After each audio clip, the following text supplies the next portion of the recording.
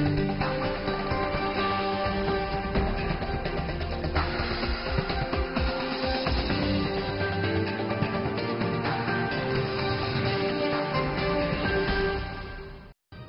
answer to bridge the gap in a highly connected but fractured world.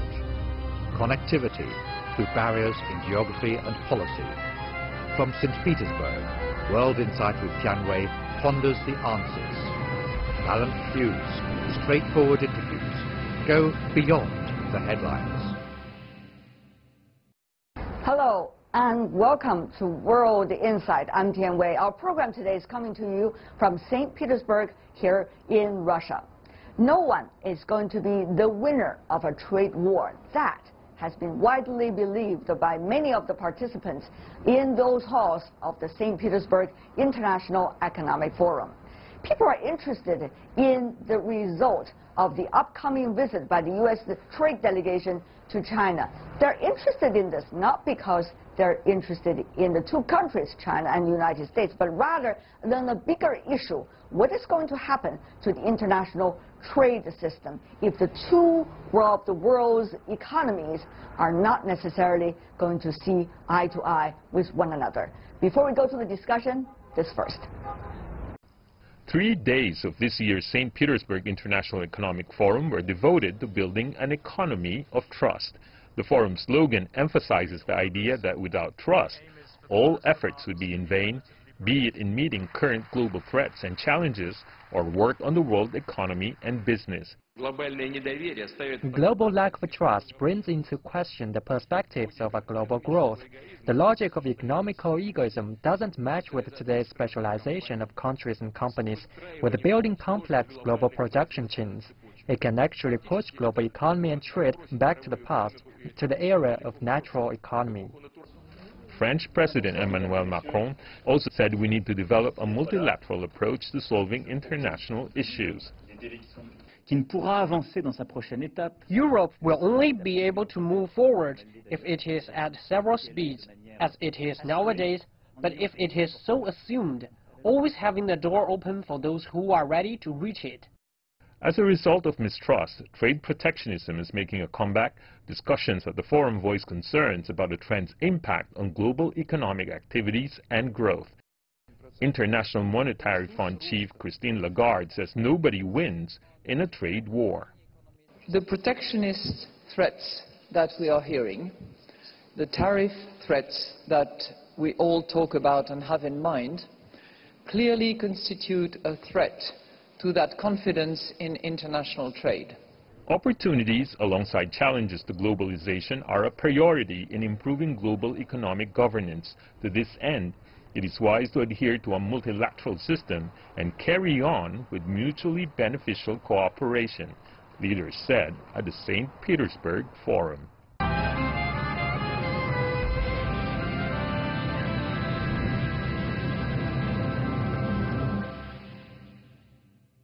Among the participants of the St. Petersburg International Economic Forum, there are business people coming from all over the world, and some have witnessed the world's economy when they are in the ups and the down stages. Jim Rogers is one of those. He is one of the most well-known world investors, and also he has been the co-founder of the Quantum Fund.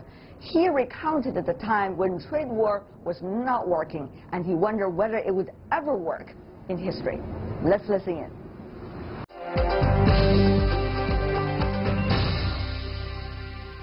Trade issue between China and the United States. Chinese Vice Premier Liu He was with his delegation earlier in Washington. Eventually, the two sides come to certain kinds of consensus for now.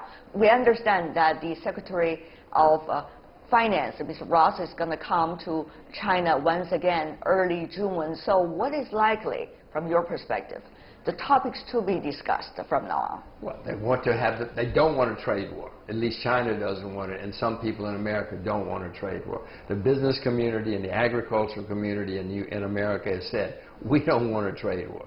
So at least for the moment, it's been calmed down, and I hope it stays calmed down and we don't have it.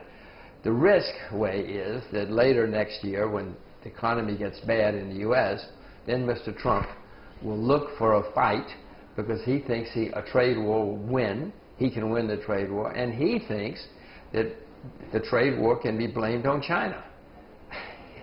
It's incorrect, but that's the way he thinks. We noticed from the Chinese side that there is going to be commitment of purchases of American agricultural products as well as energy products. But of course, China did not commit at all to the so-called $200 billion that Trump administration was put out there as so-called a target. What do you make of the next stages of negotiation interactions when the two economies are getting ever closer, but at the same time having bigger possibility of going another direction? China is being very smart. They know that Mr. Trump won the election because of agricultural states and energy states. Those states voted for Mr. Trump. The Chinese are trying to make them happy, and if they can make them happy, then it will help keep the trade war down. That's what his voters are. He knows that. China knows it. I know it. Everybody knows it. You've been dealing with President Trump when he was still a business person. And of course, probably that you know him better and the logic of his better. What do you think is the desire of his right now in this negotiation? We understand this White House is pretty much coming with one voice. That is from President Trump. First, I should tell you, I did not ever do business with Mr. Trump. But what he wants is to be reelected. That's what all politicians want. That's what they do. They can't get a real job, so they go into politics. They want to keep getting elected and keep power. So what you're saying is agricultural products, energy products, that's going to contribute to Mr. Trump's political power and the possibility of being reelected. If you get out the map and look at the states that he won, they all produce agriculture and they all produce energy. Yeah. Mr. Rogers, one of the other things is the White House is also different from the business community and also the other political apparatus of Washington. Some argue that the current negotiation is an effort coming from the White House. Others argue it is a concerted effort coming from different sides of the society. You yourself, one important member of the business community, what do you think is the nature of the current discussion? Mr. Trump is trying to get reelected. And all the congressmen and senators are trying to get reelected too. And so they look at their base to see what they need to do. And Mr. Trump thinks that if he's tough, looks tough against foreigners, it will help him get reelected. One of the things people look at these negotiations and think about the two sides is that what is likely to be the outcome for China, besides commitment to the United States to purchase more. China is also on its way to further reform. How much do you think the current round result can contribute to China's own efforts of pushing for more structural reforms? I hope China continues to open up. I mean, if I were China, I would open up completely today. I'm not China, and they don't have to listen to me, and they're not. The risk, of course, is that this will encourage hardliners in China, the ones who don't want to open up, and say, see, you can't trust any, you can't trust the foreigners. That's the risk. Otherwise, if they do buy more from America, and they're happy buying more agriculture from America, and China needs agriculture, then maybe it'll continue to open up. I hope so. Can you imagine a completely open China? What an exciting country. It already is exciting. The more it's open, the more exciting. This year, of course, Mr. Rogers, 40 years of reform and opening up anniversary. I know. I know you came to China very early in the years and went around China even on motorbikes. But the thing is, whether China will still have the guts to push forward further reform, that has been a topic being debated inside China a lot, too. I know it has been. As I say, the risk is that the hardliners who don't want to open will take courage from all of this. Now, most young people in China want to open up more and more and more. Some of the older people still remember the old days, but eventually it's going to happen. China's going to be the most important country in the 21st century way. It may take longer, but it's going to happen. China has been committing over the past few months, as if you could listen to the speech by President Xi Jinping at the Boao Forum, Mr. Rogers. You were there. I was there. You were there. Yeah, we were meeting each other. Yeah. And President Xi has been committing about the auto industry import tax reduction and many of the other issues, financial reform as well. How much do you think of the speed that China is taking on when it comes to the next stage of reform? I heard his speech, and it was a very enlightened speech, and it was showing restraint. I hope it continues. As I say, I would open up everything right now. Right now, I would announce on CGTN, finance is open, everything is open. They're doing it at their speed.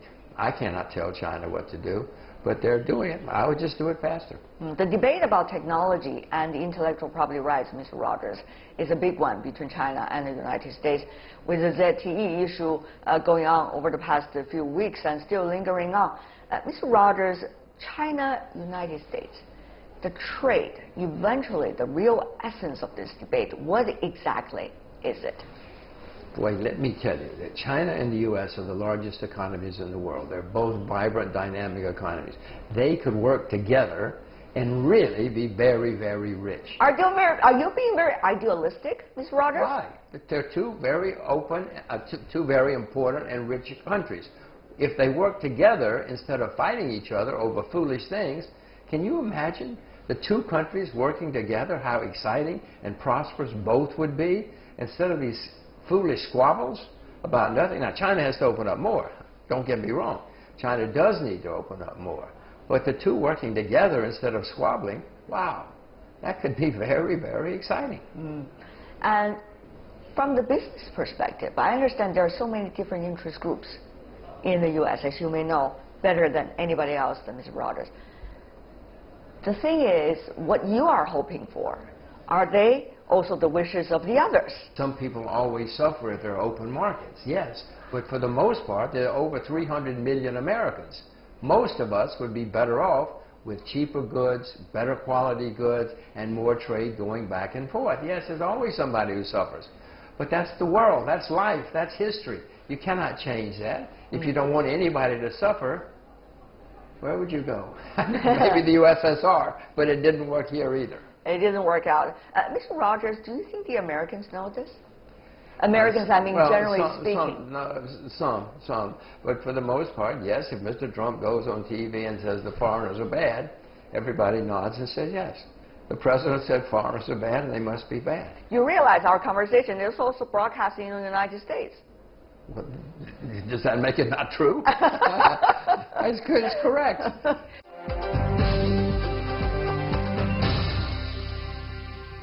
I understand as an investor, you have always been having the guts to go into the so-called exotic places for the Western investors and be able to explore in the early stage the opportunities of very different markets.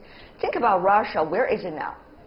Well, first of all, I want you to make plenty of mistakes. Don't think it's as easy as you say it is. Just go there and get rich. No, I make a What about that percentage? 70% or 30%? Negative on Russia for 46 years. Now I'm 48 years. Now I'm optimistic. Why is that? It's changed. Something has happened in the Kremlin. They have a different view toward capital and investors and capitalism and foreigners. How different is it? Oh, it's extremely different. Like what? Well, it used to be they just shot you or put you in jail or took your money away. Now they understand you cannot treat investors that way. You cannot entreat capital that way. You have to play by the rules, and you have to do things to help people, not to fight them and not to be against them. No, something dramatic happened in the Kremlin about 4 years ago, 5 years ago. Mr. Rogers, one of the things you and I have noticed, and we talk about this, is the impact of sanctions by the West on Russia. Instead of making it going rather desperate of its own future, it seems that Russia has been grasping this opportunity. What exactly, Mr. Rogers, is happening right now? First of all, sanctions have rarely, if ever, worked in history. There are very few examples, and I cannot think of any, where sanctions have worked. They hurt some people, small groups, but they also help other. For instance, right now, Russian agriculture is booming because America put sanctions on agriculture, so they're producing everything for themselves. They're not buying from outsiders. It's great for Russia, for Russian farmers. And 5 years from now, American farmers are going to have a big new competitor because we have made Russian farmers great again. Is agriculture the only place? No. Some of the other things, mining, for instance, is doing just about it. Even automobiles in Russia now. You probably cannot name a single Russian car. But now even Russian cars are being manufactured again and thriving. Have you noticed the changes over the years, particularly recently, with now President Putin being re-elected into the Kremlin, and the lineup of all the government posts being fulfilled right now? Well, the changes that I've noticed at the forum over the years is they usually reflect current events. Right now, everybody's worried about trade wars, sanctions, international trade. Last year, that was not a topic. And you also, I noticed, many international businesses are here. They want to do business in Russia, and even American businesses are here in big time. So far, everybody's worried about it and talking about it, but also everybody still wants to engage and trade. And everybody is concerned about the current stage, whether there's going to be trade war or not, as you just said, Mr. Rogers. Wait, most people know that trade wars have never worked. Nobody wins a trade war. Everybody knows that. Mr. Trump wants trade wars. He's wanted them his whole career. But most of the rest of us know they don't work and that they hurt everybody, including the people who start them. Recently, Chinese President Xi Jinping, Mr. Rogers, asked 3 questions. When he was meeting with the former Secretary General of the United Nations, Mr. Ban Ki-moon, he asked the question whether economies in the world should be more open or closed. Open. Whether there should be win-win situation or one person, one country take all, meaning zero-sum game. Win-win for everybody, but everybody has to open. Should there be more reforms for everyone, or everyone just being conservative, so-called? Now, everybody in Beijing knows the answer to those questions, just like I know the answer to those questions, but Beijing also has to open too. Yeah, well, finally, before we go, Mr. Rogers, given your knowledge of history, after all, you've been an investor in the world for decades, given your very direct and straightforward style as well, what would you say if you were being asked by leaders of the world, some of the major economies, China, Russia, United States, about what do you think of the economies? Where should the country go? What would you say? Well, I would say to China first, because it's the second largest economy in the world and it's more closed than most. Open up. This is not 1918. This is 2018. China's rich, powerful, successful. Open up and do it, and we will all be very, very, very happy. I would say the same to America too. Don't close off. Don't close off. Open the borders, open the economy, and let's all succeed together. And Russia? Oh, to Russia the same thing. Russia's doing it. It's astonishing. Here we are in the home of Lenin, Stalin. Well, Stalin wasn't here, but they were all here. And they're opening up amazingly, much more than most. They have a convertible currency. Not even China has a convertible currency yet. They have very low debt. China has more debt than Russia now. Russia's doing amazing things. All right. This is the home of Stalin and Lenin. Look out the window. It's amazing how they're changing. Jim Rogers, one of the most well-known world investor, and also co-founder of Quantum Fund. What a pleasure to have you always. I love that direct style. Well, I love being, I told you, it's good being with smart interviewers. Thank you so much, sir, for being with us here in St. Petersburg once again. And you are watching a special edition of World Insight coming to you from St. Petersburg. We'll be back after this. Welcome back. You're watching World Insight, and I'm Tian Wei. I am now standing in the city of St. Petersburg in Russia. The St. Petersburg International Economic Forum just to wrap up. Many people here and around the world are extremely interested in the result of the upcoming visit of the U.S. trade delegation to China and how the two of the world's economies will tangle with one another for the final trade discussion. Before we go to a discussion with 2 experts, let's take a look at this. Another round of consultations. U.S. Commerce Secretary Wilbur Ross will lead the delegation to China from June 2 to 4 to lay the groundwork in fixing simmering economic and trade issues. The arrangement was confirmed in a phone conversation last Friday between Ross and Chinese Vice Premier Liu He. Liu visited Washington earlier for high-level talks. The world's 2 biggest economies agreed to back off slapping tit-for-tat tariffs on hundreds of billions of dollars worth of goods. The biggest achievements of this round of talks is that the two sides agreed to resolve the current China-U.S. trade dispute through dialogue and cooperation and not to start a trade war. It sends a positive, strong and powerful signal to the market and stabilizes the market's expectations. Washington and Beijing are reportedly putting the finishing touches on a deal over the Chinese telecom giant ZTE. The deal is expected to be cemented before Secretary Ross arrives in Beijing next week. It would lift the ban that's keeping the firm from buying American parts. In exchange, China will import more agricultural products from the U.S. and ease tariffs. They can pay a big price without necessarily damaging all of these American companies, which they are, because, you know, you're talking about tremendous amounts of money and jobs to American companies. The trade friction between China and the U.S. is also on the agenda of the St. Petersburg International Economic Forum.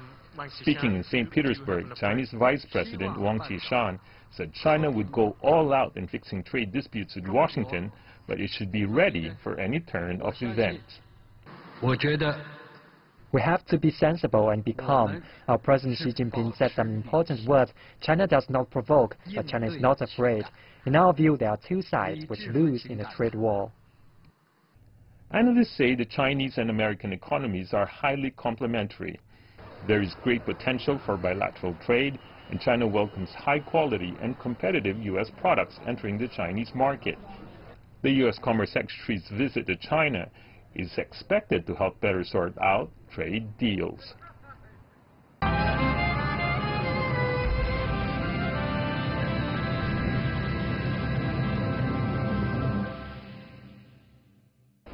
Andy, James, welcome to CGTN.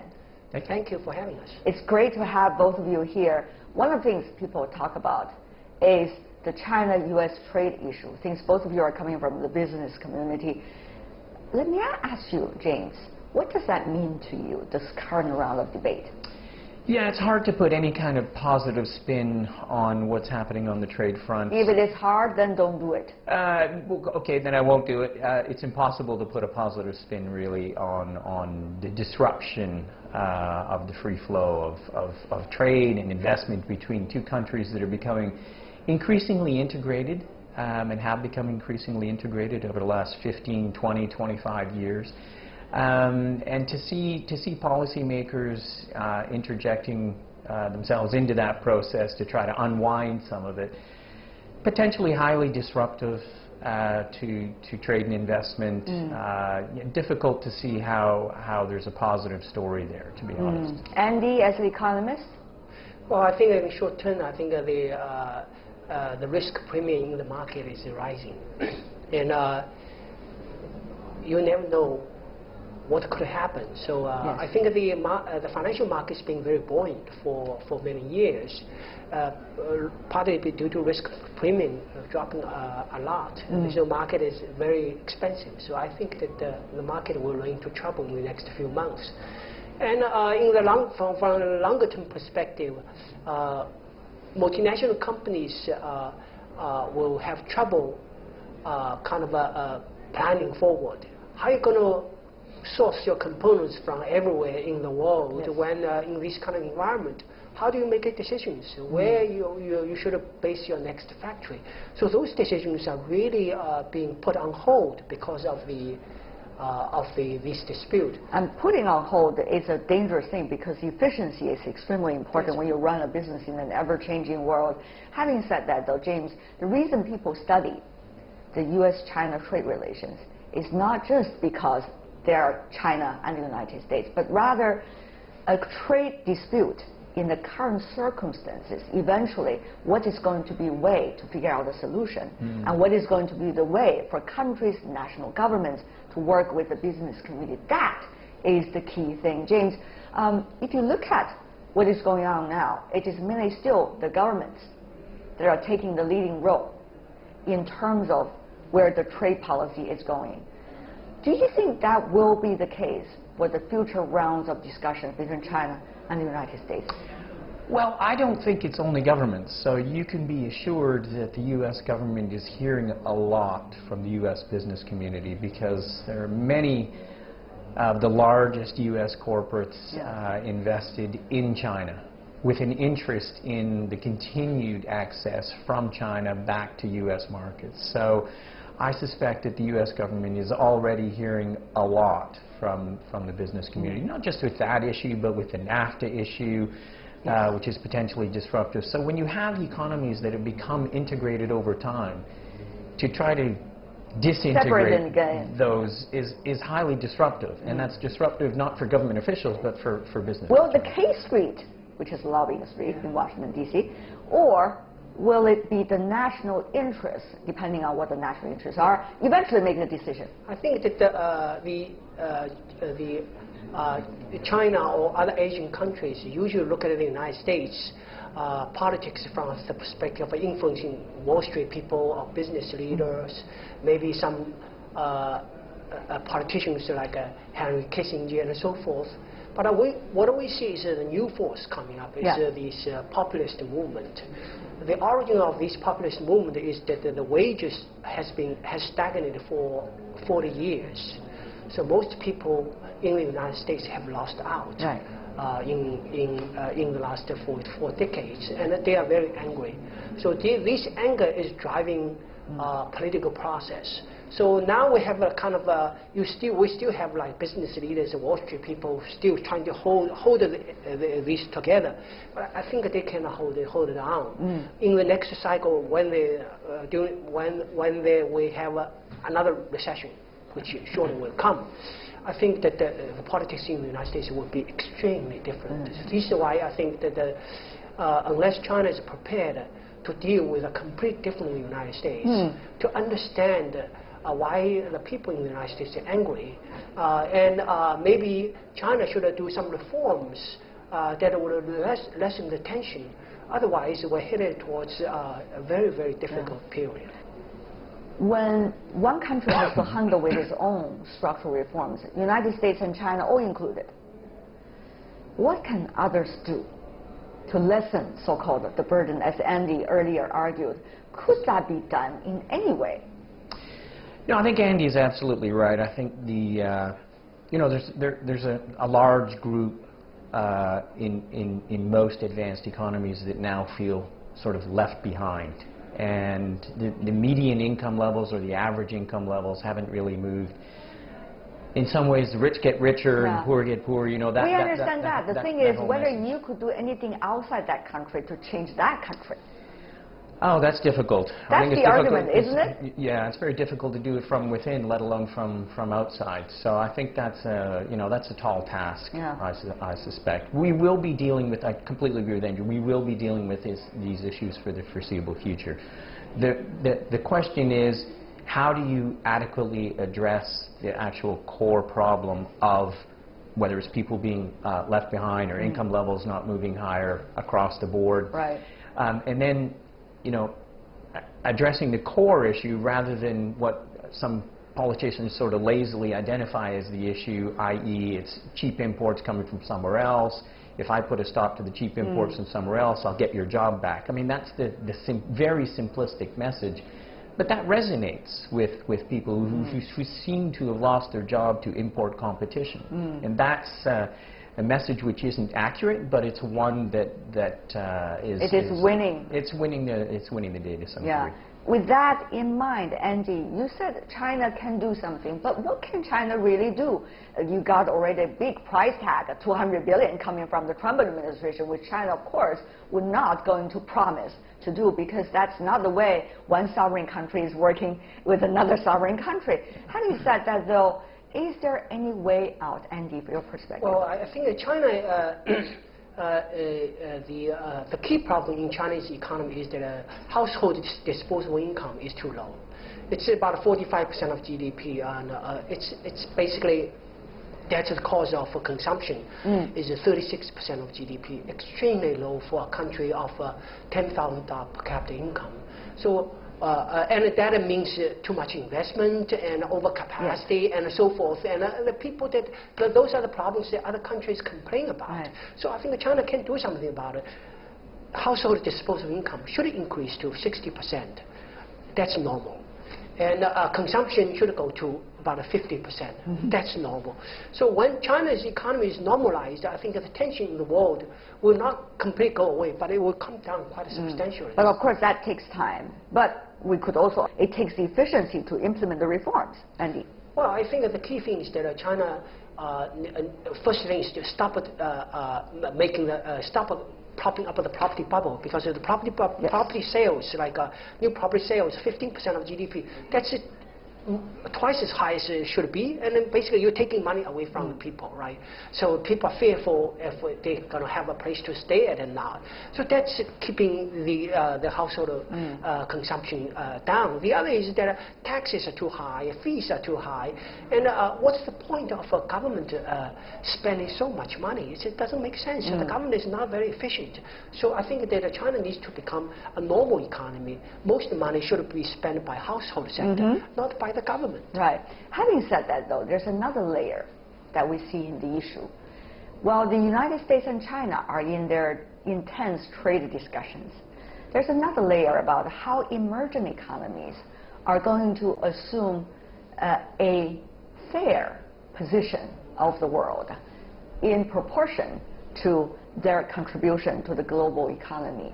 Here, I want to go to James. I have to say, rating companies have been under controversy over the past years when emerging economies and their business are prospering. One of the things people say is rating companies are not treating these companies coming from, emerging developing countries with the same standard, or with the same standard but not necessarily to the real situation of these companies. James, what would you have to say? Well, we have an interest in being as fair and as objective as we can, because if we're not, we're undermining the very product that we're selling. I mean, the rating itself. So the rating has to be comparable from one country to another. We spend an inordinate amount of our time in the discussions that we have about countries' ratings, making sure that we are being as fair and objective as we can, and we're setting aside any personal biases or perceived Western biases or anything like that, and trying to look at countries, again, in a very kind of objective manner. So we have a published criteria that doesn't favor one group of countries or another. Try to be as clear as possible in terms of what drives the ratings. I mean, one thing to think about is the European financial crisis. Yeah. And so now there are a number of Western European countries that are not rated in the AA and the AAA rating categories that there were before. There were some slipped down to BB and to the BBB range. So some of those criticisms of emerging markets always on the lower end of the rating scale, not really true anymore, because some of the higher rated countries have migrated lower, some of the emerging markets have migrated higher. So I think there is a little bit of a rebalancing in terms of the rating profile going on in and of itself. Rating is only one of those examples, Andy, I have to say, among many economic and trade issues when it comes to so-called standard. Who is designing the standard? Who is designing the rules, and whether those rules and standards are fair to everybody from whose perspective?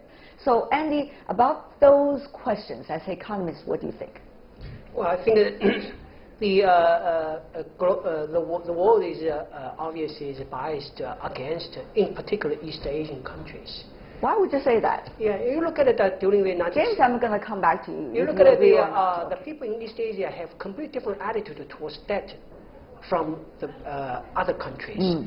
So, like in 1997, 98, we had a huge debt crisis. But countries that they tightened their belts and paid off the debts. Yes. This is very different from the experience in Latin America and from in Southern Europe. Exactly. We even see the South Koreans putting their own gold to the country and say, use this. So that we pay our debt. Yeah, the risk is cannot be judged by just looking at the debt to GDP ratio, trade balance, and so forth. You look at the Argentina now is in some sort of trouble again. In the last few years, they got a much higher rating than they deserved because this country did not pay back the debts for many times. Well, I'm not sure whether those countries really agree with you, but Andy, the question is, what exactly are you arguing about? Should we change the rules? For example, should James change the rules because of his East Asian countries and East Asian companies? I think that you look at the country's historical record is very important. You know, if a country has always paid off its debt, foreign debt, they deserve to have a AAA rating. Look at the United States now.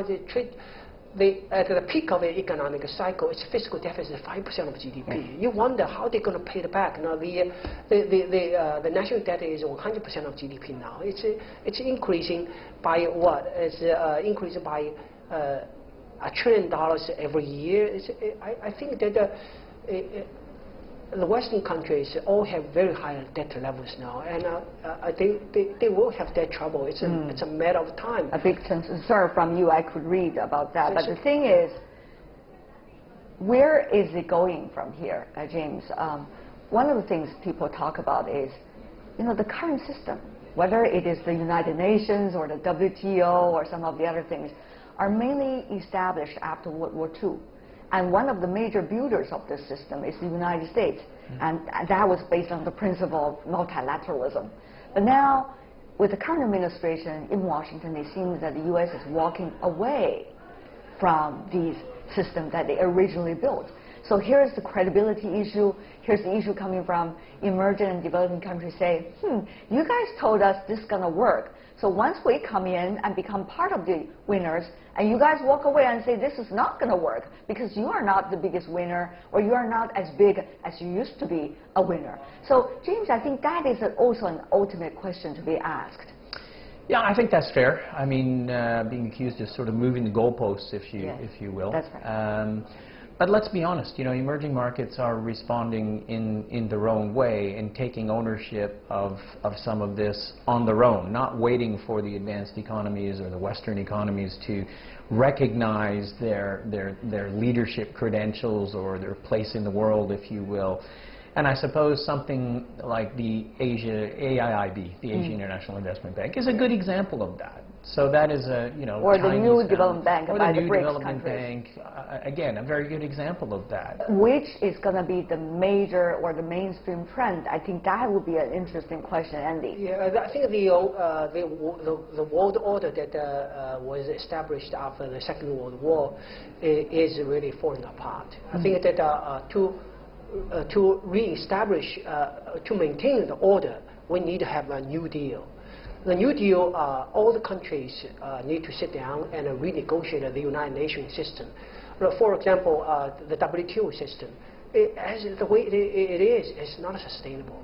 Because the United States, Americans complain about industrial subsidies. Most countries do it. So there are no standards. So if you have free trade, you don't have a standard on subsidies, then it's not sustainable. So we need to put everything on the table and renegotiate. Before we go, the U.S. delegation is coming for another round of discussion with the Chinese side. Any wish, at least some warm advice for both sides? James, not necessarily advice. Coming from a native Canadian and yet working around the globe. You know, the wish would be that we see some progress. Although, to be honest, I'm not that hopeful that we'll see much happening. But we hope they work hard. We hope they work hard. Yes. And Andy? Well, I think that it takes time to reach a compromise.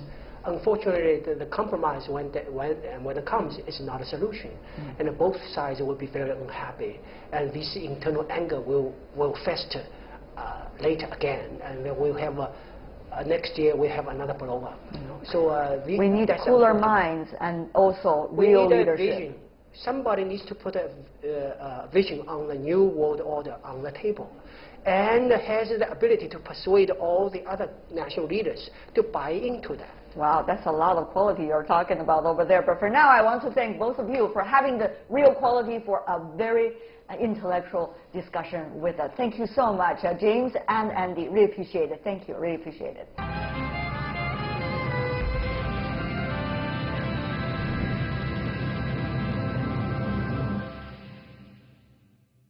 A conversation on the sideline of the St. Petersburg International Economic Forum about U.S.-China trade dispute.